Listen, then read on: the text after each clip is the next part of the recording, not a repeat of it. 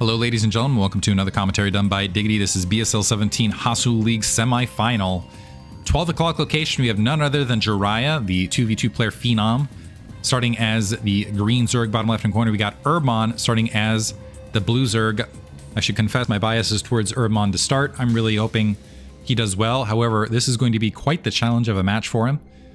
ZVZ can go either way. I will say ZVZ is... This is one of those things, I'm expecting this to be one of the stronger matchups of the entire series. Specifically because Herbmon ZVZ is incredible, and Jiraya, I think his ZVZ is also particularly strong. We have the Overlord going to the bottom right-hand corner for Jiraya, so Herbmon is going to end up with an advantageous scout to start. In my opinion, Herbmon, aside from being just a generally strong player right this second and improving across the board, still struggles a little bit with Terran in the mid-game transition. But I would say his strongest matchup is ZVZ. I'm not sure where he feels on the topic. It looks like he went for a drone cancel, which suggests we're going to see either... We'll see if it turns into a 10 pool or over pool. But it looks like he went for the drone cancel and is in fact going for an Overlord first build. We have an Overlord first build on the opposite side from Jiraya as well. The Overlord completing a little bit earlier. I'm not sure what the discrepancy was there. So Jiraya able to get a few more drones out earlier, which is going to give him a bit of an economic lead. And there we see the spawning pools. So kind of a 10 drone over pool build here from Herbmon. And Jiraya, at least in the early game, I'm wondering if this is tournament nerves, getting a little bit of an economic edge. Herbmon is going to be able to wander up to see that hatchery in construction. And it looks like Herbmon is in fact tacking on the gas. Now we'll see if he opts, we'll try to keep an eye on that larva count and see if he opts to save the larva and go for aggressive Zerglings to start, or more likely tries to drop a sunken colony in his main and drops the earlier hatcher or the earlier tech to hive to try to press things towards a race of tech. We do have the spawning pool and extractor behind this. We do have an additional hatchery there from Herbmon, so it looks like he's not going to aim for... So he is building initial Zerglings, but he's not going to aim for a advantageous tech switch. We'll have to see if he's going for Zergling speed first as well, or whether he's going to go layer to first. He does have that gas up more rapidly, so the tech advantage is his. Economic advantage currently leaning Jiraya up a drone, but going to be down a bit on Zerglings. Just now producing the Zerglings, which honestly will be just in the nick of time. It looks like we have a slight edge as far as layer timing to Herbmon. Also the vision advantage, as that Overlord sitting over, it's going to see these Zerglings as they spawn, 4 in grouping. The Zerglings, rather than getting aggressive, are playing defensive at Herbmon's natural expansion, potentially going to try to abuse the lack of vision for Jiraya. And on top of that, this should give Herbmon an idea that he's down 2 drones right this second, and does have a little bit of a gap he needs to work out. Single Zergling scout moving out to go ahead and check out what's going on at the natural expansion. Herbmon going ahead and saturating. Never mind, not saturating, dropping a... He wants to drop a defensive creep colony at his natural so that he can play a little bit more aggressive as far as the follow-up, it looks like. Interesting.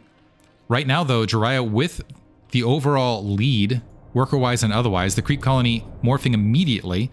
So drone count even, Jiraya up on supply, which means he's got more Zerglings on the ground, and there's the Spire dropping a little bit earlier than Jiraya. Yeah, so Jiraya, he's got the lair, a little bit delayed on that Spire, and so we just see that sliver of an edge. Overall, right now, a slew of Zerglings moving out for Jiraya, though. A good amount, I believe Herbmon saw them, so let's see if Jiraya is able to get some purchase and swing through. Neither player has invested in Zergling speed as of yet. We have more Zerglings being built from Herbmon to deal with the incoming surge, but Jiraya continuing to press ahead, getting 3 additional workers out on the field, and he's got that natural expansion gas up much more rapidly than Herbmon. So everything on paper right now in Jiraya's favor. Things can switch very, very rapidly when you start talking about what happens in the air and what happens as far as the follow-up. Herbmon down 2 drones, looking to grab it. Actually, that is Zergling speed. I missed it. Thanks for chat. So it's also Zergling speed versus no Zergling speed. That probably helps with the Spire delay a little bit. The Zergling's fanning out in large numbers right now. Some of them from Jiraya trying to pocket out, but it looks like the additional Zerglings playing defensively. This creep colony getting dropped. It is not going to be in time, but these are Zerglings with Zergling speed, which means they tend to be a lot more intelligent. Herbmon hoping that by tossing these Zerglings at the natural expansion on the Spire timing that he might be able to force some timing out. What this might do ultimately is give him, so he spotted the Overlord, that might provide him an opportunity to go for the initial Overlord that's out in the field and play some catch up from there. Right now though, Jiraya up 2 workers, has Zergling speed on top of everything else, and he's got more gas to work with, so potentially in a just generally more advantageous position. Single Zergling spotting the Mutalisks as they're fanning out, notices that they moved to defend there. And Scourge going to go ahead and check out what's going on as far as saturation, etc. Let's see if they get picked off. Ooh, able to snipe at 1 Mutalisk, leaving it heavily damaged. And second one going to get picked off. So things not going well for Herbmon overall. He's got 7 Mutalisks in the air, and one of them is heavily damaged versus 7 of his opponent that have full health. Was able to pick off a Scourge. In between, he's also down 2 workers. So right now, Jiraya and Firm control. Both players playing very macro passive, though. The Dark Arts. A couple additional Scourge being fielded by Herbmon to potentially land some hits and even things up. He needs to be the aggressor if he's going to sneak back into this.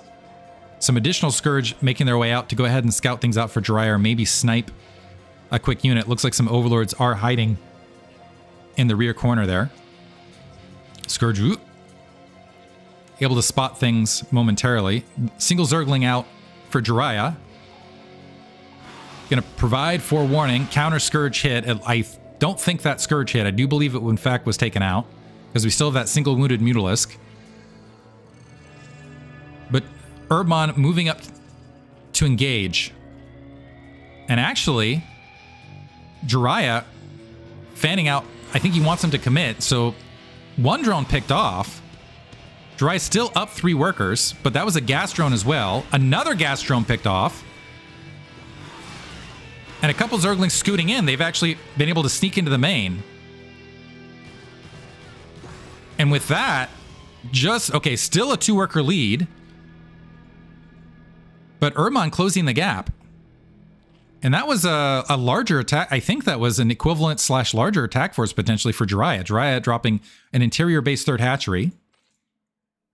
No additional hatchery yet for Herbmon. This is 300 resources that get sunk, though, which can hurt the Mutalisk count. So Herbmon opportunistically might end up a little bit ahead. He's starting his armor a little bit later here than Jiraya.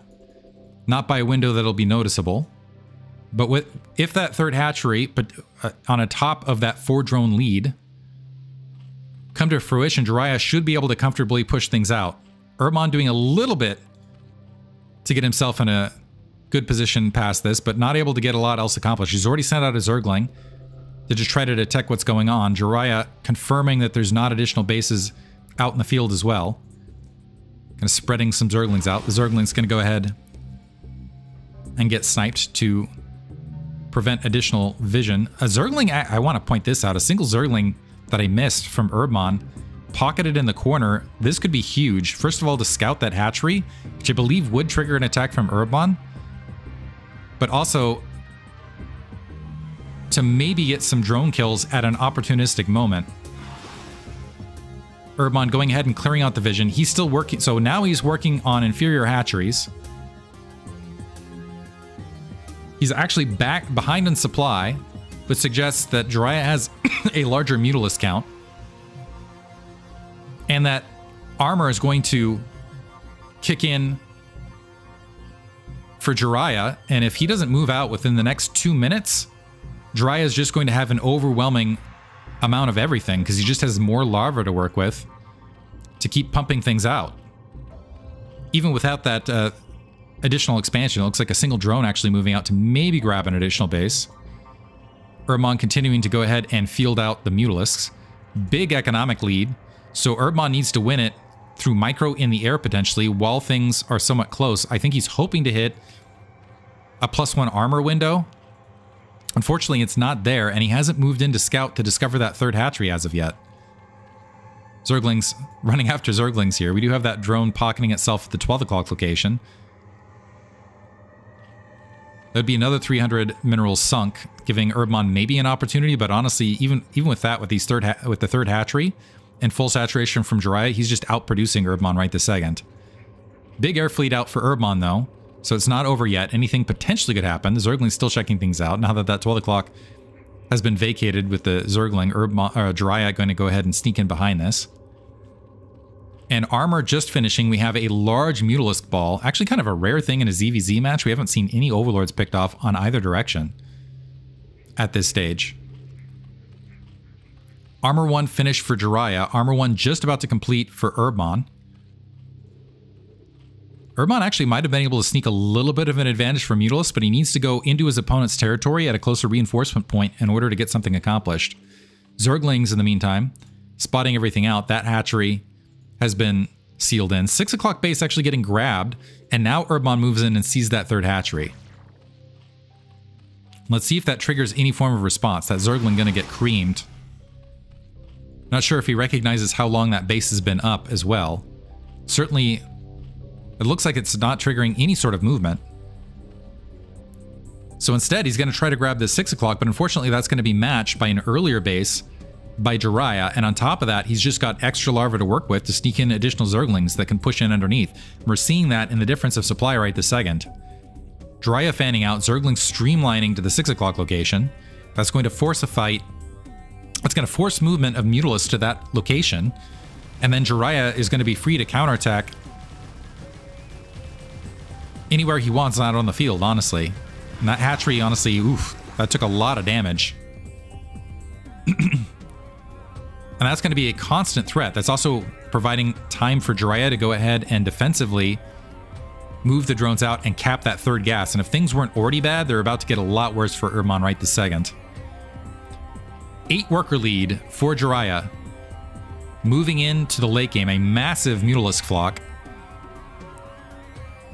No weapons up, or no, I should say no upgraded advantage, but he does have it by a small timing window.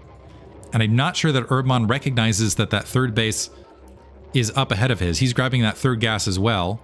But now 13 workers at this stage. And even on army otherwise, down a macro hatch. And 2 Zerglings again filtering in. Might even be able to catch a drone. Looks like they're not going to retarget, but softening up that hatchery considerably. It is Jiraya's game to lose. Right now, recognizing the strong macro position, just holding back and continuing to build that massive air fleet. Certainly has a vision advantage. Is now moving out with a few Zerglings underneath that massive Mutalisk flock. Unfortunately for Jiraya, those Zerglings leading a bit too far, few of them getting wiped out. And this grouping of Mutalisks for Herbmon going to get outnumbered. That 6 o'clock going to get slogged. Herbmon not engaging, and as a result, the Zergling's able to clear that out, and that is a huge loss on top of an already huge loss. Herbmon needs to attack someplace. The Mutalisk's actually splitting for Jiraya, moving up to the 12 o'clock. He's got creep colonies and sunken colonies, shelling himself well in. You can see, really knows what he's doing at this stage and knows how to close this out. Herbmon needs to, I think he's going to wait for +2 armor, hope that he has a weapon, an armor upgrade, and then just dive, because that's his one shot. So moving out, might be able to catch Jiraya out of position, which would be a huge turn of events. Some more Zerglings going to check out the 6 o'clock location, find nothing there, which should provoke a defensive scooping. Right now, for Jiraya, he doesn't have vision on that Mutalisk flock, which has to leave him somewhat nervous. So he's just pocketing his army in between a defensive location at the natural and the main. More Mutalisks continuing to be built by Herbmon, but he's got such a massive deficit. Now gathering up, +2 armor's finished, +1 weapons is on its way from Jiraya, but it's do or die now for Herbmon, trying to redrop the 6 o'clock. gathering up for a sizable attack. Now the question is where does it go? No defensive spores at either location. The Overlord's going to spot the Mulus incoming. Now it comes down to a bit of focus fire, and this is, keep in mind, a close reinforcement point and a larger Mulus flock for Jiraya. Should be able to swarm this, and that should be GG. Yeah, the Mulus dwindling, Scourge coming in, Herbmon trying to retreat with what he has, and Jiraya still with a massive counter army, and yeah, that should be it. That should be GG right there. Herbmon cannot stem the tide. He cannot defend his natural expansion, nor his main, nor any additional expansion. That's just an overwhelming attack force. 40 supply deficit. So Jiraya, and it is +2 Carapace versus +2. Although Jiraya giving some benefit here, splitting off a little bit of his army. Now wiping out the drones. Herbmon re-engaging at the natural expansion. I still think this is too large an attack force, plus all the economic advantages, but Herbmon going to fight close to the last Munis. Going to GG right there. Some solid macro from Jiraya. Able to carry him through game 1. We'll see if Herbmon can turn it around as the series continues. Hope you guys enjoyed it. Thanks for listening.